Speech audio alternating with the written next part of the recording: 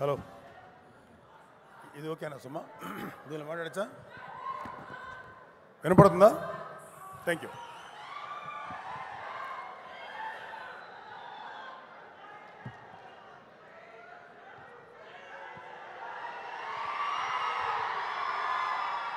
Thank you. ఇక్కడికి విచ్చేసిన మెగాభిమానులందరికీ, వరుణ్ అభిమానులకి, ముఖ్యంగా పవన్ కళ్యాణ్ అభిమానులందరికీ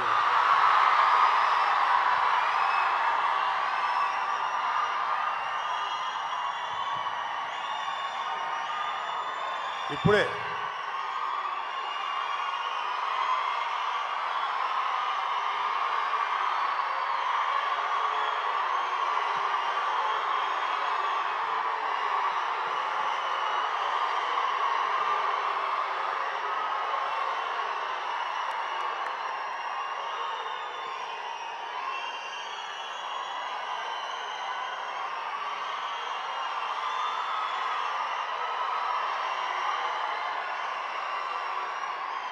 మీరు అరిచే అరుపులు ఎవరి గుండెల్లో రైళ్లు పరిగెత్తాలో వాళ్ళ గుండెల్లో రైళ్లు పరిగెత్తాలి. బాగా అరవండి. Thank you. Thank you. ఇప్పుడే కలిసి వచ్చాను. కళ్యాణ్ బాబు దగ్గరికి వెళ్ళి ఇట్లా వస్తున్నా.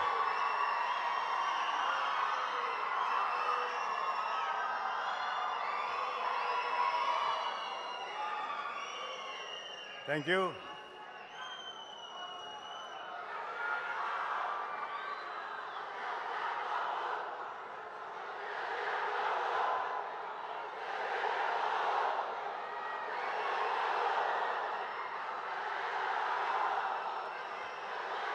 Thank you. ఇంకా మీ ఎనర్జీ అంతా దాచుకొని ఈ నెల ఈ ఇయర్ 2024లో రాబోతున్న జనరల్ ఎలక్షన్స్లో మీ సత్తా చూపించండి. ఆర్మీ వాళ్ళలాగా, మిలిటరీ వాళ్ళలాగా గన్స్కి వీటికి ఎదురెళ్ళక్కర్లా. చేతిలో ఒక ముద్ర ఉంటుంది, గొద్దండి దాని మీద. Janasena TDP alliance. Thank you. యాక్చువల్గా 1 సెకండ్ మా ప్లీజ్. ఇంకేంటంటే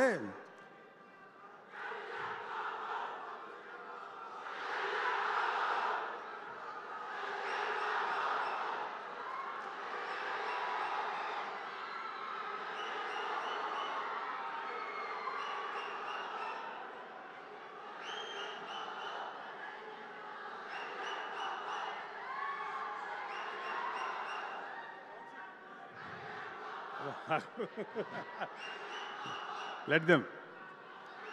వాళ్ళకి చాలా ఎనర్జీ ఉంటుంది.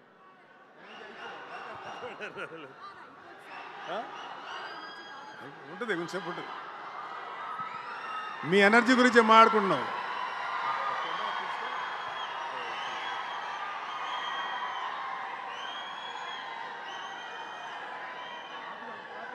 Thank you.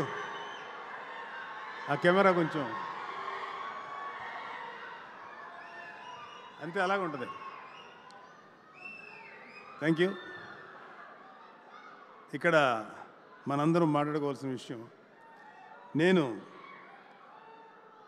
ఈ సినిమా గురించి కంటే కూడా వరుణ్ గురించి మాట్లాడటానికో, దర్శకుడి గురించి మాట్లాడటానికో, సోనీ కంపెనీ గురించి మాట్లాడటానికి రాలేదు.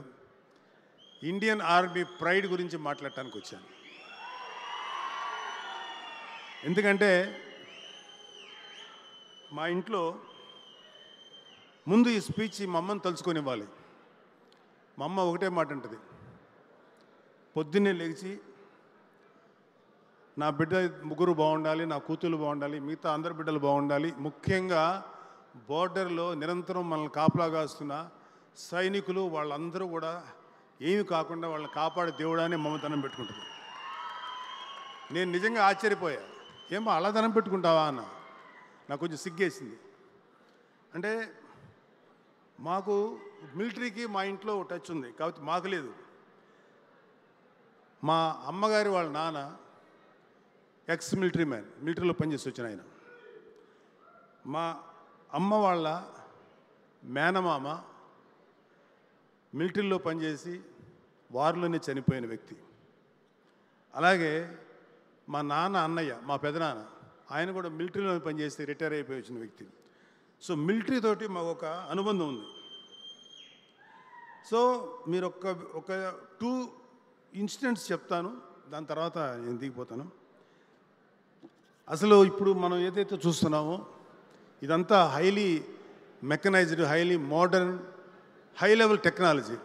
ఏమీ లేనప్పుడు ఐ థింక్ ఫస్ట్ 1965 పాకిస్తాన్ వార్లో యుద్ధం జరుగుతుంది. మన ఇండియన్ ఆర్మీ అంటే మోస్ట్ డేంజరస్, అంటే చాలా riskiest among all army, air force and నేవీలో అత్యంత రిస్క్ ఏంటంటే ఎయిర్ ఫోర్స్ వాళ్ళది చాలా రిస్క్. ఎందుకంటే ఫస్ట్ వాళ్ళే మెనూరింగ్ చేసి ఫస్ట్ అటాక్ వాళ్ళు చేస్తారు జనరల్గా, నాకు తెలిసినంతవరకు అది. సో పాకిస్తాన్ వాళ్ళకి ఏం చేశారంటే అమెరికా వాళ్ళు అత్యంత మోడర్న్ ఏమంటారు దాన్ని, ఇది దాన్ని ఏమంటారు, రాడార్. ఎస్, సారీ, చాలా మోస్ట్ మోడర్న్ రాడార్ ఇచ్చారు అప్పటికి. అంటే అంతకుముందు అంత రాడార్ సిస్టమ్ అంత అడ్వాన్స్ లేదు. ఇండియన్ ఎయిర్ ఫోర్స్ ఎయిర్లో ఎగిరింది ఒక 10 మంది వాటెవర్ ఒక సంఖ్య.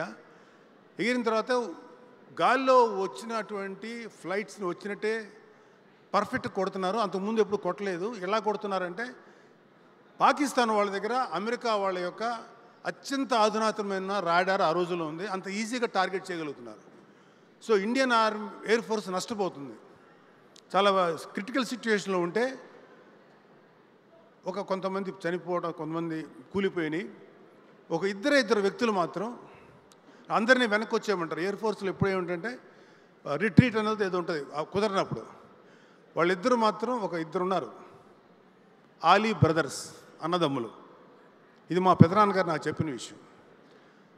అన్న ఇక్కడే ఉంటే వీళ్ళు మళ్ళీ అటాక్ చేస్తారు, మనకి ఎయిర్ ఫోర్స్ వాళ్ళు మన బాసులు ఇచ్చినటువంటి ఈ కమాండ్ని మనం యాక్సెప్ట్ చేస్తే మళ్ళీ నష్టం అవుద్ది. కానీ మనం ఏదైనా తప్పు చేస్తే మనం కోర్టు మార్షల్ చేస్తారు, ఈవెన్ చచ్చిపోయిన తర్వాత కూడా. కానీ అయినా పర్లా, కంట్రీ బాగుంటుంది. మన ఎయిర్ ఫోర్స్ చాలా బాగా యుద్ధం చేస్తే తద్వారా ఫాలో అవుతున్న ఆర్మీ అంతా చాలా ఎఫెక్టివ్గా పనిచేస్తుందని తెలుసుకొని వాళ్ళిద్దరూ దే ఐడెంటిఫైడ్ ఎక్కడ రాడార్ సిస్టమ్ ఉందో. మేబీ చాలా పెద్దవి ఉండొచ్చు, ఎంత పెద్ద హ్యూజ్ స్పేస్లో ఉండొచ్చు ప్లేస్లో. ఈ విమానాలన్నీ వెనక్కి వెళ్ళిపోయినాయి, రిట్రీట్ అని చాలా వరకు. వాళ్ళిద్దరూ Ali brothers, own brothers, they are pilots. ఇద్దరూ కరెక్ట్గా గురి చూసి చెరో ఒక వైపు నుంచి కరెక్ట్గా రాడార్ సిస్టమ్ని కొట్టేసి ధ్వంసం చేశారు. ఫస్ట్ సూయిసైడల్ కమాండోస్ వాళ్ళు, మళ్ళీ దెబ్బకి పాకిస్తాన్ తేరుకోలేదు. ఇండియన్ ఆర్మీ అద్భుతంగా యుద్ధం చేసి చాలా గొప్ప విజయం సాధించింది.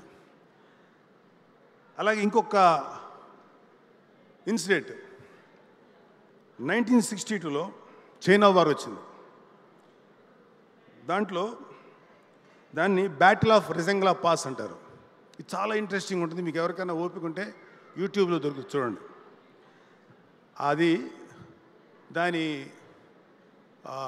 దాని హెడ్ ఎవరంటే మేజర్ సైతాన్ Singh. Is from Haryana, కుమావూన్ regiment నుంచి వచ్చిన వ్యక్తి.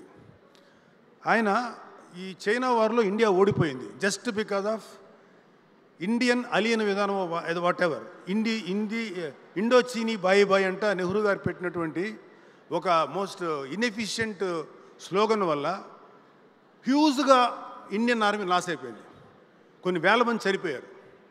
అయితే అలాంటి యుద్ధంలో కూడా ఇండియన్ ఆర్మీ చూపించిన వన్ ఆఫ్ ద గ్రేటెస్ట్ యుద్ధం ఏంటంటే, అద్భుతమైన వాళ్ళ వీరత్వం చూపించిన యుద్ధం ఏంటంటే రెజంగ్లా పాస్. మన ఇది ఇక్కడ ఇది మన టిబెట్టా, వాట్ ఇది, టిబెట్ కాదు. సో మన ఇండో చైనా బార్డర్, మనందరం మనకన్నా ఐ ఫర్గాట్ దట్ నేమ్. అక్కడ వీళ్ళు వీళ్ళని తీసుకొని వెళ్తున్నాడు, అక్కడ హోల్డ్ చేస్తారు. అక్కడి నుంచి ఇండియన్ బార్డర్లోకి చైనీస్ ఎంటర్ అవ్వబోతున్నారు. అక్కడ మన సైతాన్ సింగ్ అనేటువంటి మేజరు 120 ఆర్మీ పీపుల్ తోటి వెయిట్ చేస్తున్నాడు. అత్యంత దురదృష్టం ఏంటంటే బికాజ్ ఆఫ్ నెహ్రూస్ అలియన విధానం వాట్ ఎవర్ ప్రాపర్గా ఆంబినేషన్ కానీ ఎటువంటి ఇది లేదు. ఇలాంటి పరిస్థితుల్లో ఉన్నంత వరకు ఫైట్ చేస్తున్నారు మన వాళ్ళు ఉన్నది 120 మాత్రమే. వాళ్ళ దగ్గర ఉన్న బుల్లెట్స్ 600 బుల్లెట్స్. ఒకే ఒక మోర్టార్ గన్ ఉంది. అటు పక్క నుంచి హైలీ ట్రైన్డ్ చైనీస్ 3000 మంది టువర్డ్స్ ఇండియా వైపు వస్తున్నారు. 3000 చైనీ army and 120 Indian army led by major సైతాన్ సింగ్. వార్ స్టార్ట్ అయింది. వాళ్ళని ఒక అడుగు కూడా ముందుకేయలేదు. వాళ్ళకి ఒక ఇల్యూషన్ క్రియేట్ చేశాడు సైతాన్ సింగ్. ఒకే ఒక మోటార్ తోటి కొంచెం హై లెవెల్లో పెట్టి బోర్డర్లోంచి వస్తున్నటువంటి ప్రతి చైనా వాడి మీద అటాక్ చేసి లోపలికి వచ్చిన వాళ్ళు షూట్ చేయడం మొదలెట్టారు. వాళ్ళకి ఎలాంటి ఇల్యూషన్ క్రియేట్ చేశారంటే చైనీస్కి అదర్ సైడు 10,000 మంది ఆర్మీ ఉన్నారు, మనం అనవసరంగా వచ్చామని ఇల్యూషన్ క్రియేట్ చేశారు. అన్నిటికన్నా గొప్ప మాట అన్నది సైతాన్ సింగ్ మేజర్ అన్న మాట ఏంటంటే, మనం తక్కువ మంది ఉన్నాం, కనీసం ఒక్కొక్కడు 10 మందిని చంపని చావకూడదు అనేటువంటి ఒక గొప్ప ఇన్స్పిరేషన్ క్రియేట్ చేశాడు. ఆ విధంగా ఒక్కొక్క ఆర్మీ వాడు 10 మందిని చంపగానే చావలా. వాళ్ళలో దాదాపు ఒక 1300 మంది చైనీస్ ఆర్మీని చంపేశారు. 1300 మంది, జస్ట్ 120 మెంబర్స్. మన వాళ్ళు ఆ గ్రేటెస్ట్ ఆ వార్లో అద్భుతమైనటువంటి ఆ యొక్క యుద్ధంలో ఇంచుమించు 108 మంది చచ్చిపోయారు. 105 మంది, ఓన్లీ 11 మంది మాత్రమే వాళ్ళ చేతికి చిక్కారు. 11 మందో 9 మందో. అయితే ఆయన ఏమన్నాడంటే, ఆయనకి ఇంకా ఈ వార్ ఎండ్ అయ్యే ముందు సైతాన్ సింగ్ బుల్లెట్ దిగితే, అరే బాబు ఎవరు ఇబ్బంది పడకండి, వీళ్ళు బోర్డర్ దాటకూడదు, వీళ్ళు ఏ విధంగా ఫైట్ చేయండి అని చెప్పి చనిపోయే ముందు కూడా వాళ్ళకి అంత ఇన్స్పిరేషన్ ఇచ్చినటువంటి మహానుభావుడు ఆయన. సో ఆఖరికి ఆర్మీ ఓడిపోయింది. కానీ ఈ ఇండియన్ ఆర్మీ యొక్క ఈ తెగువ, ఈ వారియర్షిప్ చూసి మన చైనీస్ ఆర్మీ కూడా మెచ్చుకొని వాళ్ళని అప్రిషియేట్ చేయకుండా ఉండలేకపోయింది. అది మన ఇండియన్ ఆర్మీకి ఉన్న గొప్పతనం. సో నాకు మళ్ళీ అగైన్ 1971లో పాకిస్తాన్ వార్ వచ్చినప్పుడు మేము 6th క్లాస్ 7th క్లాస్ చదువుతున్నాం. వార్ ఎలా జరుగుతుంది అనేది మాకు ఇంట్రెస్ట్. ఎనీ యంగ్స్టర్స్కి వార్ అనేది మీకు తెలియదు వార్ అనేది ఎట్లా ఉంటుందో. మాకు తెలుసు, మాకు రోజుకి ఇంతమంది చనిపోయారు, లేకపోతే ఇక్కడ యుద్ధం చేశారు, అక్కడ అది చేశారు. అది బంగ్లాదేశు పాకిస్తాన్ విడిపోయే సమయం. ఇప్పుడు మీకు సినిమా ఒకటి వస్తుంది, Sam Manek, what is that name, Sam Manek. ఆయన పేరు జనరల్ మానెక్ షా. 3 దళాలు ఉంటాయి, త్రివిధ దళాలు ఉంటాయి, ఆర్మీ, ఎయిర్ ఫోర్స్, నేవీ. అప్పుడు దాకా లాంగ్ బ్యాక్ స్వతంత్రం వచ్చిన కొత్తలో ఒక పోస్ట్ ఉండేది, ఆ పోస్ట్ తీస్తారు. మళ్ళీ ఇందిరాగాంధీ గారి యొక్క చొరవ వల్ల ఆ పోస్ట్ క్రియేట్ చేశారు. దాన్ని ఫీల్డ్ మార్షల్ అంటారు. ఫీల్డ్ మార్షల్ మానెక్ షా గారి యొక్క ఆధ్వర్యంలో ఇండియా అద్భుతంగా ఫైట్ చేసి బంగ్లాదేశ్ని పాకిస్తాన్ నుంచి విముక్తం చేసి ప్రత్యేక కంట్రీ గుర్తించేలా చేసి భారతదేశానికి అఖండ విజయం సాధించిన వ్యక్తి మహానుభావుడు జనరల్ మానెక్ షా. మేము చదువుకునేటప్పుడు ఆయన ఫొటోస్ కట్ చేసుకొని దాచిపెట్టుకునేవాళ్ళం, ఎందుకంటే ఆయన మాకు హీరో వర్షిప్. మేము సినిమాలు చూసేవాళ్ళం, సినిమా నటులు గౌరవించేవాళ్ళం. కానీ మా రియల్ లైఫ్లో ఎవరైతే రియల్ హీరోస్ ఉంటారో వాళ్ళని మేము హీరోలుగా గమనించేవాళ్ళం, గుర్తించేవాళ్ళం. ఆయన చూసిన తర్వాత నా మనసు, ఇలా ఉంటాడు మనిషి, ఉన్నాడు రైతును, అరే ఏదో ఒక చిన్న అడోరేషన్. థియేటర్కి వెళ్తే మాకు ఇలా యూట్యూబ్లు, సెల్ ఫోన్స్ లేవు. మాకు థియేటర్లో ఇవి వచ్చాయి అనమాట, క్లిప్పింగ్స్ వచ్చాయి ఆ ఇండియన్ న్యూస్ రీల్లో. అవన్నీ చూసి ఆయన నడవటం, ఆయన కమాండ్స్ ఇవ్వటం, వాయిసే ఉండదు కదా, ఆర్ఆర్ తప్ప. సో అలా ఆరాధనగా జరుగుతోంది. నా అదృష్టం ఒక రకంగా బ్లాడ్ లక్ ఏంటంటే, హైదరాబాద్ వచ్చిన తర్వాత నేను state bank of India main ఆఫీస్కి వెళ్తున్నా. ఒక మిలిటరీ డ్రెస్సు, ఇట్ సీమ్స్ ఆయన ముసలాయన అయిపోయాడు, ఒక పెద్ద ఆయన, ఒక ఆర్మీ పర్సన్ ఒక అతను ఉన్నాడు. వస్తుంటే నాకు ఈయనేంటి జనరల్ మానెక్షాలా ఉన్నాడే అనుకొని గబుక్కుని వెళ్తే గన్ తీసి కాలుస్తాడేమో. అప్పటికి రిటైర్డ్ ఆయన. నేను దగ్గరికి వెళ్ళి నమస్కారం చెప్పి, sir are you mister Manekshaw, field marshal ఉన్నా? Yeah I am sir, I want your autograph.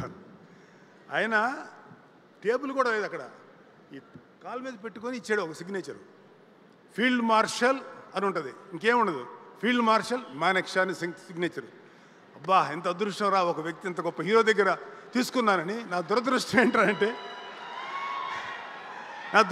ఏంటంటే అది నేను పోగొట్టేసుకున్నాను. చెప్పినా ఎవరికి అర్థం కాదు, నమ్మాలి, కానీ అది I lost it. That is my biggest bad luck. So thank you. ఇప్పుడు నేను ఎందుకు వరుణ్ బాబుని, ఇప్పుడు మిగతా అందరూ క్రూని అభినందిస్తున్నాను మనస్ఫూర్తిగా.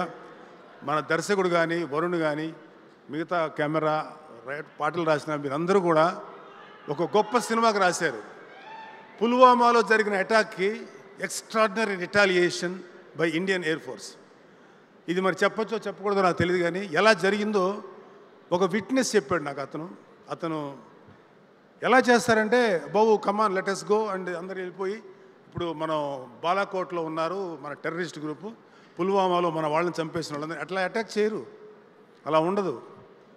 మన వాళ్ళు ఇండియన్ ఎయిర్ ఫోర్స్లో నాకు తెలిసింది. ఇది చెప్పిన తర్వాత నన్ను అరెస్ట్ చేసిన ఆశ్చర్యపోను, చేయకపోతే వెరీ హ్యాపీ. నాకు చెప్పిన అతను, మరి అది ఎంతవరకు నిజముందో తెలియదు, కానీ ఒక 5-6 ఎయిర్ క్రాఫ్ట్లు ఎప్పుడు ఇండియన్ నియర్ పాకిస్తాన్ బార్డర్లో ఉంది, గుజరాత్ సమ్వేర్, ఇక్కడి నుంచి వెళ్ళటం, బాలాకోట్లో ఈ టెర్రరిస్టు క్యాంప్స్ ఉంటాయి, ఈ జస్ట్ బార్డర్ దాటి అలా మెనూరింగ్ చేసుకొని మళ్ళీ వెనక్కి వచ్చేవాళ్ళు. ఆర్మీ రెడీ అయిపోయి పాకిస్తాన్ ఆర్మీ అటాక్ చేసే లోపుగా మళ్ళీ వెనక్కి వచ్చేవాళ్ళు. ఇలాగా ఒక 7 నిమిషాలు చేశారు. వాళ్ళకి ఏమనుకున్నారంటే పాకిస్తాన్ వాళ్ళు, వీళ్ళు మనల్ని కవ్విస్తున్నారు, వీళ్ళకి పెద్ద రియాక్ట్ అవ్వక్కర్లేదు, చూద్దాం ఏం చేస్తారో అనుకున్నప్పుడు ఆ తర్వాత జరిగింది నాకు చెప్పాడు ఒక ఆయన. ఆల్ గ్రౌండ్ క్రూ ఎవరైతే దాంట్లో ఫ్లైట్స్లో బాంబులు గింబులు వాటెవర్ ఇవన్నీ పెట్టారో వాళ్ళందరినీ పిలిచారు. అందరి దగ్గర 24 to 48 hours all are kept, అంటే ఆ ఎయిర్ బేస్లో పెట్టేశారు. ఎవరికి ఇంటికి ఫోన్లు చేయటం లేదు. All phones are confiscated by the authorities. ఎవరు ఫోన్లు చేయకూడదు. ఎవరికి తెలియదు ఎందుకు ఏమైంది అని, ఎవరికి తెలియదు ఏమవుతుంది, మనల్ని ఎందుకు ఆపారంటే ఏదో జరగబోతుందని మాత్రం స్మెల్ చేశారు. తెలిసింది ఎవరికంటే ఆ wing commander who is going to strike. So ఇలా చేసిన తర్వాత అంతా అయిపోయింది, 48 hours అయిపోయింది. మొత్తం లేచినాయి ఒకేసారి. లేచి జస్ట్ మన బాలాకోట ఎడ్జ్లోంచి వెళ్ళి ఎక్కడైతే terrorist camps in the name of ISI లేకపోతే పాకిస్తాన్ మిలిటరీ అని చెప్తున్నారో వేసి బాంబ్స్ అన్ని వేసి డెస్ట్రాయ్ చేసి 10 to 12-15 minutes లోపల ఫినిష్ అయిపోయింది. ఒక్క టెర్రరిస్ట్ క్యాంప్ కూడా మిగల. అలా చంపేశారు మన వాళ్ళు గన్స్ తీసి కాల్చేలోపుగా వెనక్కి వచ్చారు. ఇది ఒక రిటాలియేషన్గా తీసుకొని మా ల్యాండ్లో మీరు యుద్ధం చేస్తారని. కానీ మన ఆర్మీ వాళ్ళని, మన BSF వాళ్ళని ఒక సూసైడ్ బాంబర్తో కాల్చడం మాత్రం అది కాదు. మనం వేస్తే మన వాళ్ళందరూ వెళ్ళి చేస్తే అది తప్పు అయిపోయింది. సో దాట్ మన వాళ్ళు తీసుకున్న రిటాలియేషన్ ఫర్ దిస్, ఈ రిటాలియేషన్కి అద్భుతంగా సహకరించి మన ఇండియన్ ఆర్మీ ప్రైడ్ నిలిపారు చూడండి ఒకే ఒక మహానుభావుడు, that is Narendra Modi, greatest leader. అంతకు ముందున్న ఏ లీడర్ కన్నా కూడా నాకు నరేంద్ర మోడీ గారు ఎందుకు ఇంట్రెస్ట్, ఎంత గొప్ప గౌరవం అంటే, ఆయన గురించి ఎందుకు అంత గొప్పవాడాడు మీకు ఒక విషయం చెప్తాను. మన శ్రీనగర్లో జెండా కట్టడానికి వణికిపోయేవాళ్ళు హిందూస్. ఈ ఇస్లామిక్ టెర్రరిస్టులు అంతమంది ఉండేవాళ్ళు అక్కడ. మంచి అమాయకులు అయిన ముస్లిమ్స్తో పాటు వాళ్ళు కూడా ఉండేవాళ్ళు.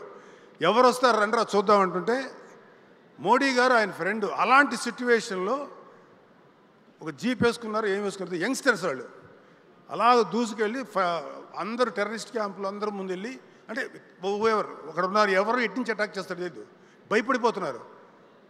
శ్రీనగర్ మంచి ప్లేస్లోనూ సమ్ ఇంపార్టెంట్ ప్లేస్లో ఒక అద్భుతంగా జెండా ఇండియన్ ఫ్లాగ్ని ఆవిష్కరించి జనగణమన పాడి సెల్యూట్ చేసి వచ్చేసారు. మళ్ళీ దొరకలే, అంత ఫాస్ట్ వెనక్కి వచ్చేసారు. That is Modi. దేశం మీద అంత భక్తి ఉన్న వ్యక్తి ఆయన ఆధ్వర్యంలో కాబట్టి ఇవాళ జరిగింది. ఇది బాలాకోట్. సో దానికి అద్భుతమైన పేరు పెట్టారు మన డైరెక్టర్లు వాళ్ళు, ఆపరేషన్ వ్యాలంటైన్స్ అని. బికాజ్ మన అటాక్ జరిగింది కాబట్టి అదే రోజు అనుకుంటా. సో అది పేరు పెట్టారు. సో ఇక్కడ నా కొడుకుని నేను హైలైట్ చేయడానికో ఏం రాలేదు. బట్ మా వరుణ్ అంటే నాకు ఎందుకు ఇష్టమో చెప్తాను. వాడు ఎప్పుడు కూడా ఒక కొత్తదనం కోసం ట్రై చేస్తాడు, రిస్క్ తీసుకుంటాడు. ఆ రిస్క్ తీసుకోవడంలో చాలాసార్లు ఫెయిల్ అయ్యాడు. యాజ్ ఎ ఫాదర్గా కొడుకు సక్సెస్ అయినప్పుడు ఎంత సంతోషపడతాం, ఫెయిల్ అయితే కూడా అంతే పెయిన్ ఉంటుంది. నేను ఎప్పుడు అడగను, వాడు నాకు చెప్పడు. నా బాధ వాడికి తెలుసు, వాడి బాధ నాకు తెలుసు. ఇద్దరం నిశ్శబ్దంగా ఉంటాం. ఎప్పుడైనా వెళ్ళి పర్లేదురా ధైర్యంగా ఉండంటే లేదురా నేను మామూలుగా అంటాడు. ధైర్యం చెప్దామన్నా ఉత్సాహం కూడా పోతున్నాడు. So I love my son because the way he choose his characters. First time మేము కంచి చేస్తున్నప్పుడు కృష్ణ దగ్గరికి వచ్చి కథ చెప్తే, వరుణ్ బాబు ఒకసారి కథ విను అంటే, వరుణ్ కథని చాలా బాగుందని అన్నాడు. ఆ కంచి చేశాడు. So Varun body language other than ఫిదా లాంటి లవ్లీ స్టోరీసు, లేకపోతే తొలి ప్రేమ లాంటి లవ్ స్టోరీస్తో పాటు గద్దలకొండ గణేష్ లాంటి టఫెస్ట్ రోల్స్తో పాటు ఒక ఆర్మీ మనిషి ఎలా ఉంటాడు అనేది వాడి అదృష్టం, వాడి ఫేట్, వాట్ ఎవర్. అద్భుతమైనటువంటి ఫిగర్ ఇచ్చాడు అతనికి. ఈ ప్రకృతి, ఈ దేవుడు నేను నమ్మను కానీ, బట్ దేవుడు ఇచ్చాడు అనుకుంటే దేవుడు ఇచ్చాడు. తన అద్భుతమైన పర్సనాలిటీ, అప్పీరెన్స్. అంటే కొన్నిసార్లు కొన్ని క్యారెక్టర్లు క్యారీ చేయాలంటే ఒక 5 feet 3 inches ఉన్నవాడు నేను స్ట్రిక్ట్ పోలీస్ ఆఫీసర్ని అంటే కొంచెం కామెడీగా ఉంటుంది. నువ్వు కాదులేరా బాబు అనిపిస్తుంది. అదే ఒక 6 feet ఉన్నవాడు పెద్దగా పెర్ఫార్మెన్స్ అయిపోయినా అట్లా నిలబడితే వీడేదో ఉందనుకుంటారు. అతని అదృష్టం, వరుణ్ బాబు అదృష్టం, అంత మంచి పర్సనాలిటీ రావటం, వాళ్ళ తల్లి ఆశీర్వాదం, what ever. But love you Varun బాబు. ఇలాంటి మంచి క్యారెక్టర్లు చేసుకో. జయాపజయాలకు అతీతంగా నువ్వు ముందుకెళ్ళు. Don't worry. ఒక్కొక్కసారి నువ్వు చేసేటువంటి మంచి ప్రయత్నాలు కూడా ఒక్కొక్కసారి ఫెయిల్ అవుతాయి. కానీ అల్టిమేట్గా ఎవడైతే ప్రయత్నం చేస్తూ చేస్తూ చేస్తూ ముందుకెళ్తాడో వాడు ఎప్పుడు సక్సెస్ అవుతాడు జీవితంలో. One example is Narendra Modi. Another greatest example is త్వరలోనే ప్రూవ్ చేసుకోబోతున్న మన పవన్ కళ్యాణ్.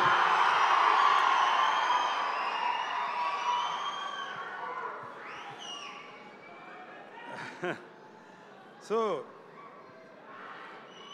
Thank you. చాలా ఎక్కువసేపు మాట్లాడాను. మీకు ఎవరికైనా బోర్ కొట్టించుంటే క్షమించాలి. కానీ మన ఇండియన్ ఆర్మీని మనం గౌరవించుకోకపోతే నాకు ఇది ఒక అద్భుతమైన అవకాశం. నేను ఏ సినిమాలో మీకు గమనించుంటారు లేదో, నేను ఈ మధ్యలో ఏ సినిమాలోకి గెస్ట్గా కూడా వెళ్ళా, ఇంక్లూడింగ్ వరుణ్ సినిమా. ఈ సినిమాకి ఇలాగా మా అన్నయ్య గారు వస్తున్నారంటారు, నేను కూడా రావచ్చా అని అడిగా. నువ్వు రావు కదా నాన్న అన్నాడు. లేదురా వస్తాను. Just I want to share my feelings about our Indian army. చెప్పాలనిపిస్తుందిరా రా అంటే రమ్మన్నాడు. I'm very honoured. And another ఇది వరుణ్ ఒక చిన్న రిక్వెస్ట్.